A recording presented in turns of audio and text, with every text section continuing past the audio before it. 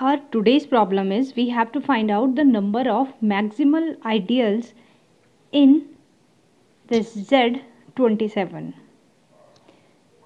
Options are 0, 1, 2 and 3.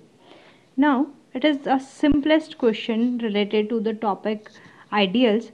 The number of maximal ideals in any Z p to the power n will be the number of distinct prime factor of p raised to the power n. Means in this case the number of maximal ideal will be the number of distinct prime factor of 27, because this 27 is nothing but 3 raised to the power 3.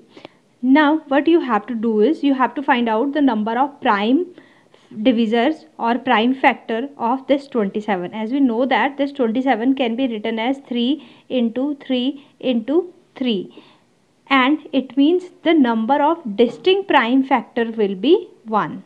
So the correct answer for this question will be option number 1.